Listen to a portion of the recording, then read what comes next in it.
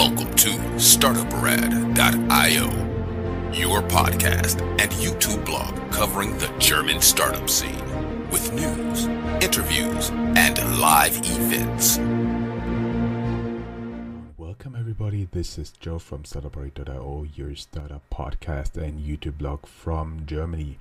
I'm right now here again in my cramped study on a Saturday, and I do have a guest here who's actually from Munich, because I discovered I don't have enough startups from Munich in my interviews, so I reached out to Munich startups and they connected me to you.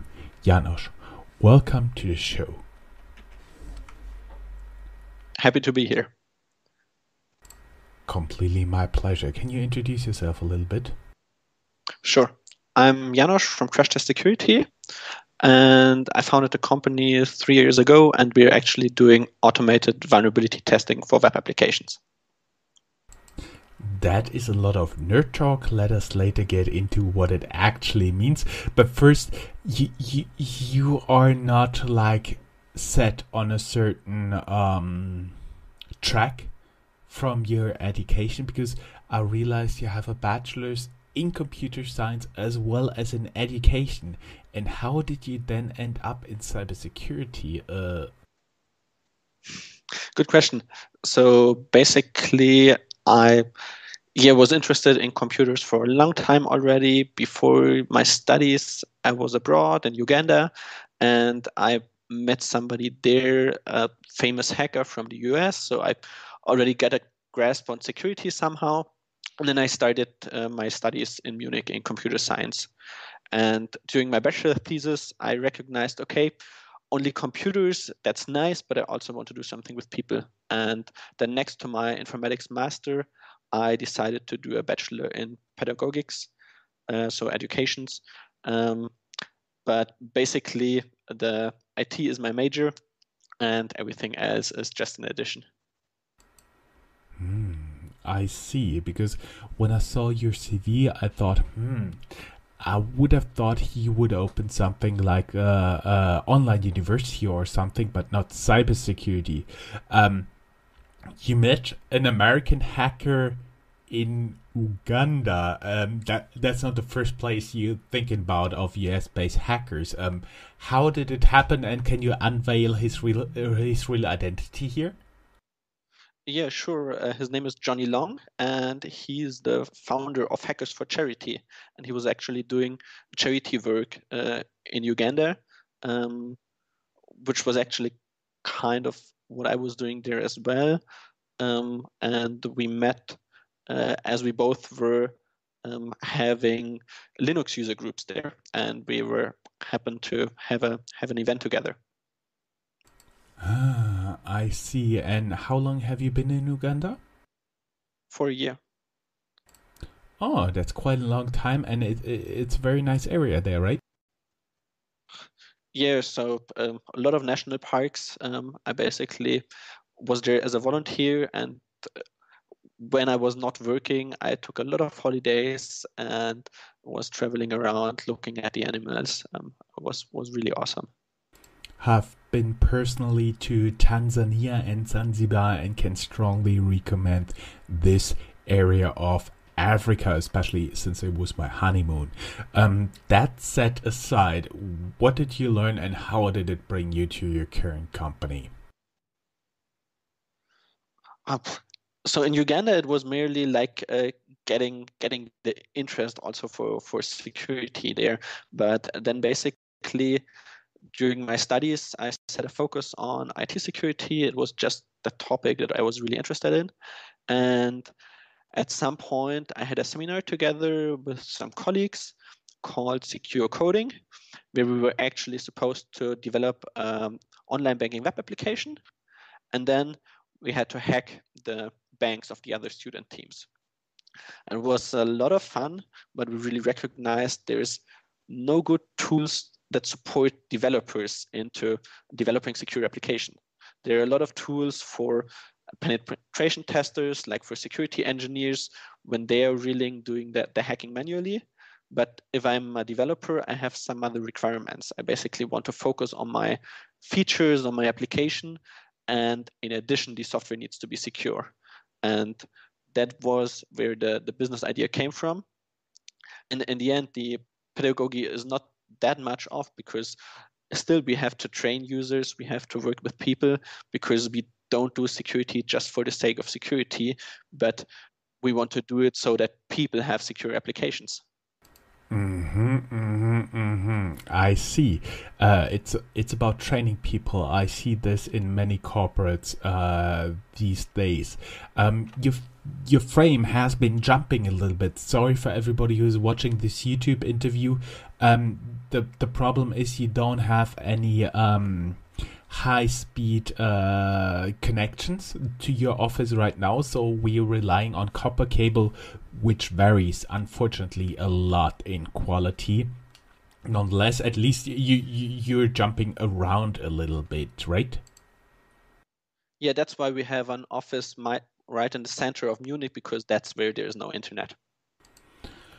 Well, fortunately, there's no internet in Munich. So basically, it was like a game. One group of coders set up a bank, and the other one tried to get in. So, how did this start your company idea? So basically, the first thing we had to do there was automating our report, because we were handing in 2 reports within the semester. Both were about 120 pages. So we didn't want to write all that manually. Yeah. So we started writing some scripts for automating the reporting. And then when we were finding vulnerabilities in the applications, we had an easier way for the reporting, for showing what we actually did and how the others could then resolve that. And we saw that as a developer, basically that's what I need during my day-to-day work.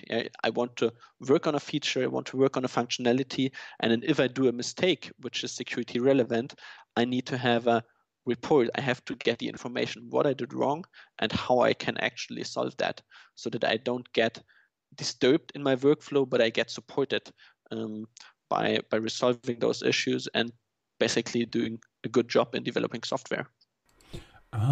So actually it is giving you a hint during coding? So if you take like agile development, where you are coding really, really fast, usually you have microservices that relate to each other. You have many releases.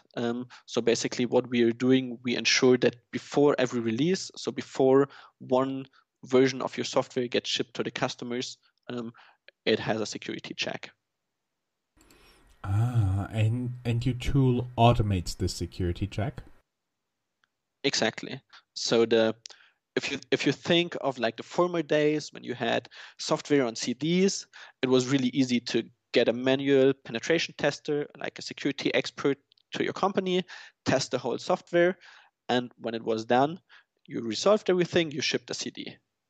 That's not possible anymore, because these days we have web applications with so many releases, and therefore you really need to automate the security part.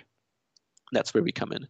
And how does your business model work, and from where do you get all the vulnerabilities, all the weak areas, everything you're testing for? Where do you find that? I assume you cannot buy it on Amazon, right? No. So what we're actually doing is the same thing that a manual penetration tester would do, or which also the hackers are doing.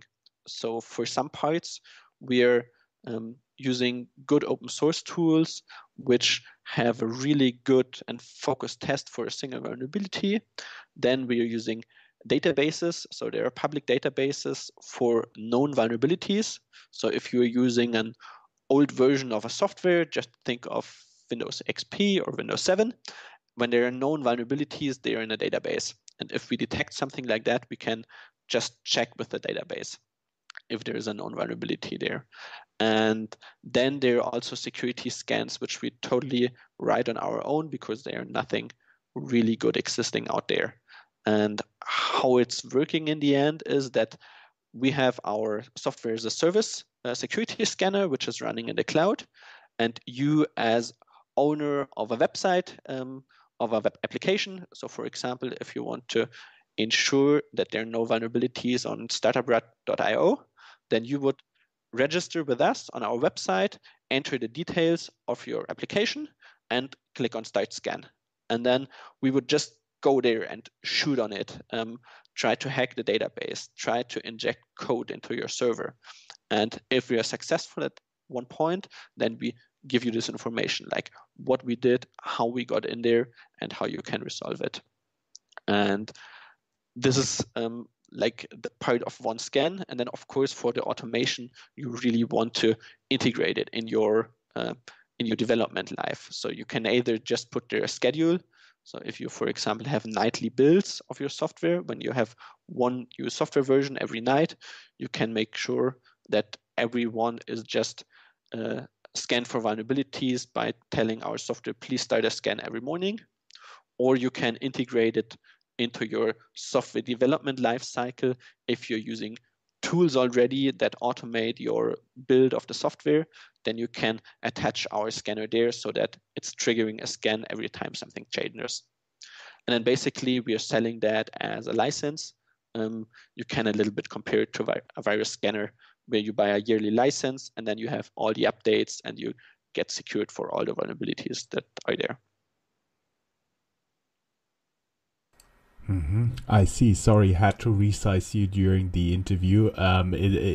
It's really strange. Never had that happen to me before. Nonetheless, I kind of get what you guys are doing. It's like a virus scanner for known vulnerabilities. For everybody out there who's listening to this and doesn't know a lot about vulnerabilities and stuff like that, can you tell us like the highlights? Where does something like this come from? And would you recommend any company using software like Windows version that is not supported anymore? So first of all, don't use any software that's not supported anymore. Here, basically, you just open yourself for attackers. That's something which you can quite easily resolve. Yeah, then there are other things which are more complicated, like writing your own software and ensuring that everything is secure there as well. And like the highlights of your security applications. I usually, if I do workshops, I have like a blackboard and I can draw stuff. I try to do it voice only now. Imagine you have a web application where you log in with your username and password. Then what an attacker can try is putting there his own username and his own password. As the username, he enters administrator or root or anything which he would suspect to have high permissions in the system. And then for the password, he doesn't insert a real password, but enters a string which would be evaluated by the database. And it would basically be something like or 1 equals 1. And then if that is not sanitized, but straight given to the database, it will evaluate the request, which will then be something like get every user from the database where the username is administrator and the password is empty or 1 equals 1. And as 1 is always 1, this one will evaluate true and the attacker can log with administrator permissions into your application. And those are the things where it's also really hard to detect them by just looking at software versions, because if you're writing the software yourself, there is no version of it which you would have known this vulnerability. So we're really trying to attack there and simulate those attack strings, like the 1 equals 1, or even more complicated ones. There are attack strings which, for example, have a sleep command in there, and then we check, is the server getting slower because he's sleeping? And if it's getting slow, then we know, okay, this got evaluated, we got access to the database. So it's really sophisticated attacks that we're doing here, and the amount is so big that it's really hard to do them manually as well. Mm-hmm. I see. Been resizing you again. It's kind of scary when you tell what all is possible out there. It kind of reminds me like the hackers who use the standard passwords that are set by the factory, for example, to some Wi-Fi routers or stuff like that, and they actually try to see if somebody didn't do the work and change their password. But why would somebody put like a sleep command into a server? So that's basically one thing which we are using to try out if the hacking attack is working.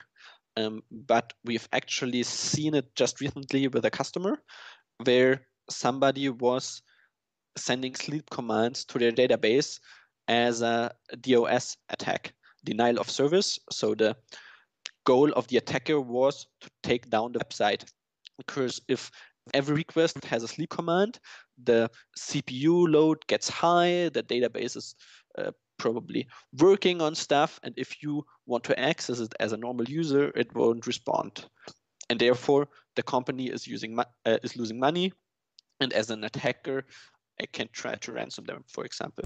That means you're slowing the website, and basically they have to pay you in order to get it up and running fast again and not losing any revenue anymore. Exactly, that's like one of the attacks where you could use a sleep command. We are usually not doing that during our security scans because we don't want the customer's websites to break down. We are just using like this command once, see is it working, and if it works, we know there would be the attack vector. That's where I would go in if I was an attacker, and then we can tell that to the customer, and he can. Your quality is currently pretty low. Really sorry for everybody who's viewing that and listening to us. There's nothing we can do about it. But I was wondering, where do you find those vulnerabilities? You said there are some databases, but I do believe if you're only testing like for publicly known stuff that is in databases, you couldn't make a business out of it, right? It's a really good question, and like when I'm giving workshops on like the basics of web security, I get similar questions all the time. And the really sad thing is that most of the issues have been there for 10 or 20 years. So if I'm an attacker, I could try to do some really new and sophisticated attack, but in the most cases, that's not even necessary because it just works if I write there or 1 equals 1 and it's getting executed in the database. So then I don't really need more complicated attacks. And that's also why it's really important for our customer to have kind of this the security scanner there, because you can easily filter out all those things which are widely known, which are easy to do, but still the focus for the developers is usually not security. And many developers that we see, they also don't have the knowledge that they would know from the beginning how to code securely, because the focus is usability, the focus is speed, but really rarely the focus is security.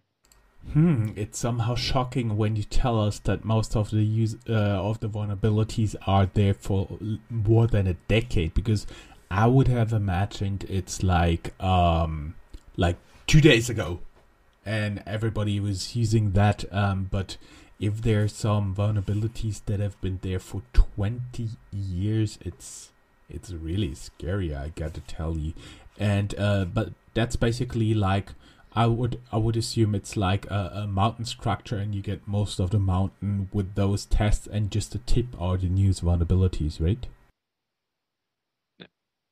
Exactly. So basically, the thing that you're mentioning, like 2 days ago, that's what we call zero-day attacks, which are basically attacks that are unknown, that people are doing, that you can probably buy in the darknet.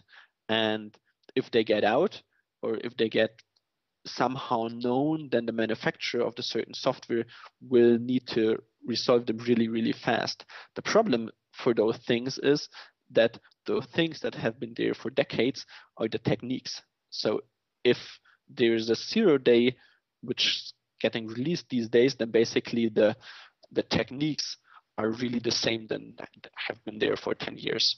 And now I forgot. No, that's totally fine. Unfortunately, we didn't see any improvement in your video quality. But we're already running at 20 minutes. You won't believe it. I was just wondering, like the standard questions we have here, how you guys finance, and are you looking currently for funding? So basically, we have some business angels as investors in the company, which is really cool because we have, for example, one guy who has been lecturing at the ETH Zurich on cybersecurity. So we have what they are doing and what we are doing. Only have the money, but also their network and their expertise. So at this current moment, we are not looking for direct funding, but that probably, or that may change within the next month again. You know how it is with startups.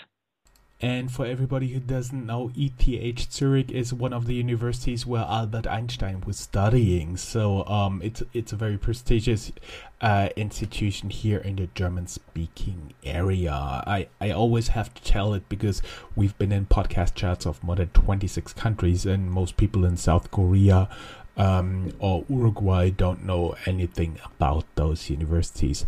Well, only thing left for me to say is thank you very much and work on fast internet. Thank you. That's all, folks. Find more news, streams, events, and interviews at www.startuprad.io. Remember, sharing is caring.